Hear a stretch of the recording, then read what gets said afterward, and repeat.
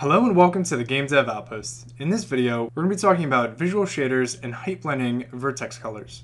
So for this setup, I'm using the same planes that I've imported from the previous video.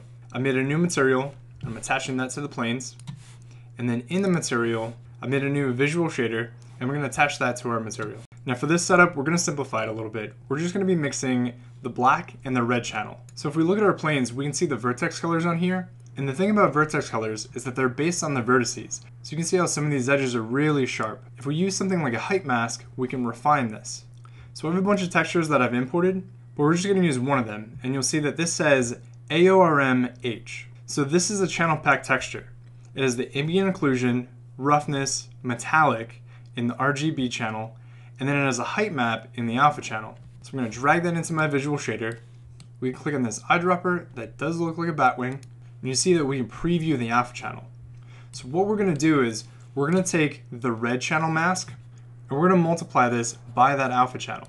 So we want a scalar multiply. We'll plug this into the top and we'll plug the alpha into the bottom. And now we're going to use this as our new red mask. And right away you can see how this changes it.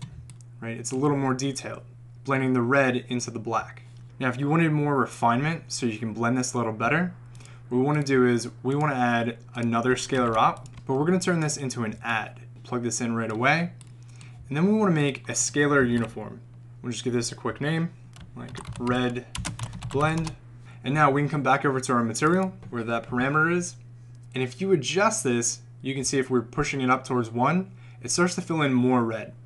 But if we pull it below 1, we get a more gradual fall off. So we get a little bit of a nicer transition than we would if we just used the straight up vertex colors. From here, you could combine this with the previous video for each one of the texture sets, and you can do this for each one of the masks, the red, green, blue, black, and alpha. Alright guys, that was a pretty short one, but this should cover height blending vertex colors. If you thought this video was useful and it helped, please let me know by commenting down below and liking the video. Thanks guys.